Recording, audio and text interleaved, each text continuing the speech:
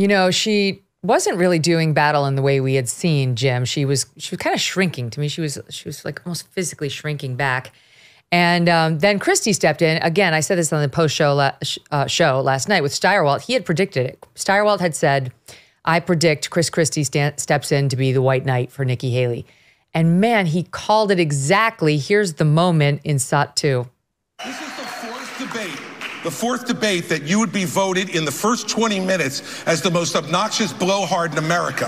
So shut up for a little while. We're now 25 minutes into this debate, and he has insulted Nikki Haley's basic intelligence, not her positions, her basic intelligence. She doesn't know regions. She wouldn't be able to find something on a map that his 3-year-old could find. I've known her for 12 years, which is longer than he's even started to vote in a Republican primary.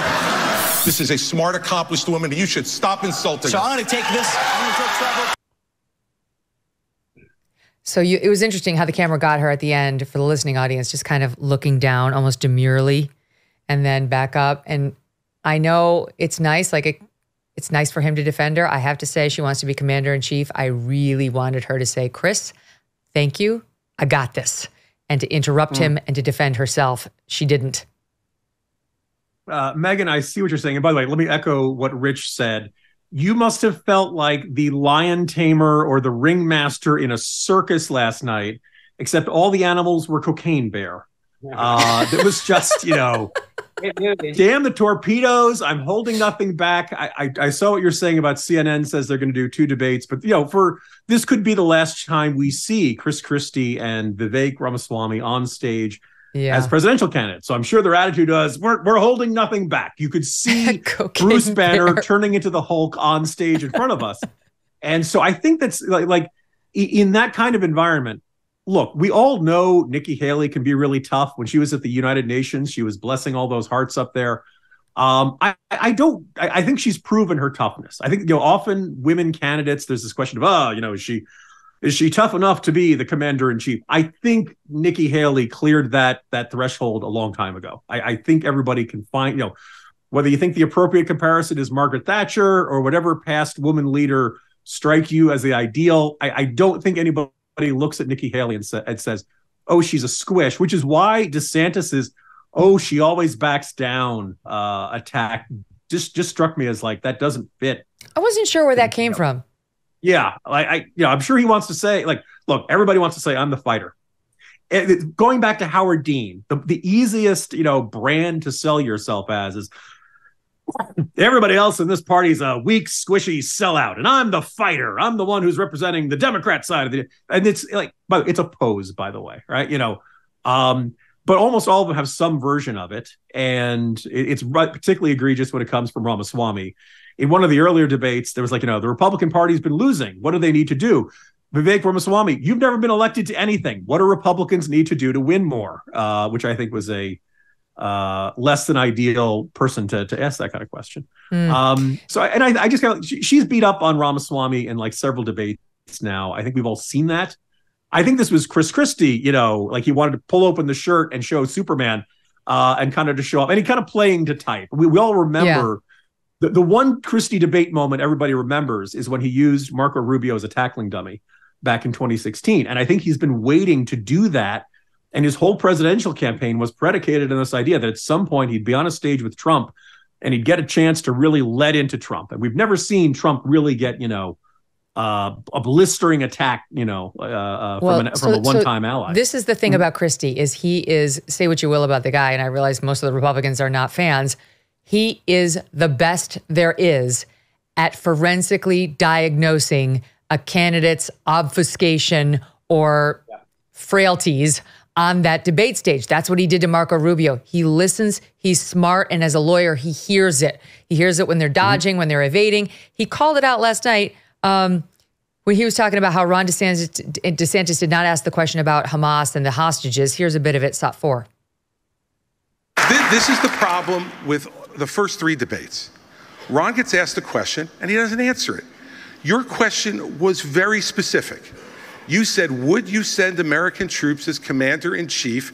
And he went on to this minute and 30-second hosanna about his knowledge of the military and what we need to do, and didn't answer your question. Look, when you're president of the United States, you're not going to have a choice whether to answer that question or not.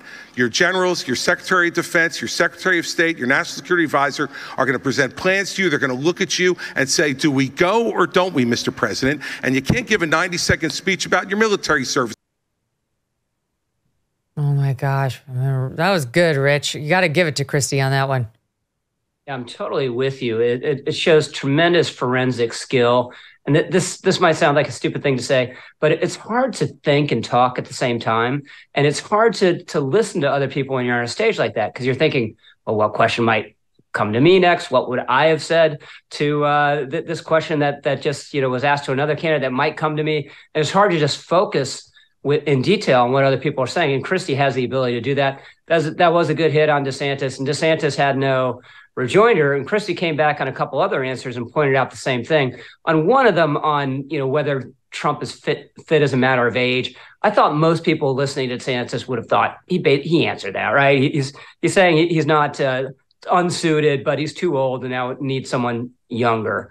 But no one else is better on his feet than Christie. The problem he has is he had a couple assumptions going into this race. One is that Trump would be on the stage, right? And he's not. Another would be rewarded by being a truth teller and being willing to say things about Trump that no one else will say. And a lot of people don't want to hear, because it would translate as toughness, translate as forthrightness. And it's just made him radioactive. He wasn't in a strong position going into the race, but I was struck at some of the same numbers you cited to him. And one of the questions, New Hampshire is his state. That's where he's at 14%, which in the context of this second place battle is respectable. 60% of people have an unfavorable view of him in New Hampshire. 2/3 of people would be angry or dissatisfied, as you noted, if he got the nomination. That's in his state. And that's just why there's zero path for him. He might overperform in New Hampshire because independents and Democrats can vote, but that's not true everywhere else. That can get you to 20 in New Hampshire, which might be enough to be a distant second or to trip up Nikki Haley if she has a chance against Trump, but it's not getting him the nomination, which is why he shouldn't, even though he's good at it and he has a zeal for it, he should not be on that stage. Debt. You can go to bed thinking about it, wake up thinking about it, eat your lunch thinking about it all day.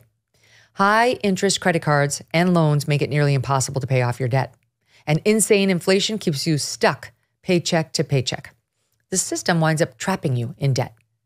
Donewithdebt.com can be a lifeline. I have spoken in the past about my own experience with debt back in law school. It was bad. Well, donewithdebt.com has a new strategy to help erase your debt faster and easier than you ever thought possible. Here's what they can do for you. Analyze all the debt options you qualify for, minimize interest rates, cut medical bills, and reduce debt without bankruptcy and without a loan. But you need to hurry. Some debt solutions are time sensitive. Go to donewithdebt.com. Find out how easy they can make it and find out if it's right for you. Donewithdebt.com. Donewithdebt.com. Hey, thanks so much for watching. If you like what you just saw, hit the subscribe button for more clips and full episodes.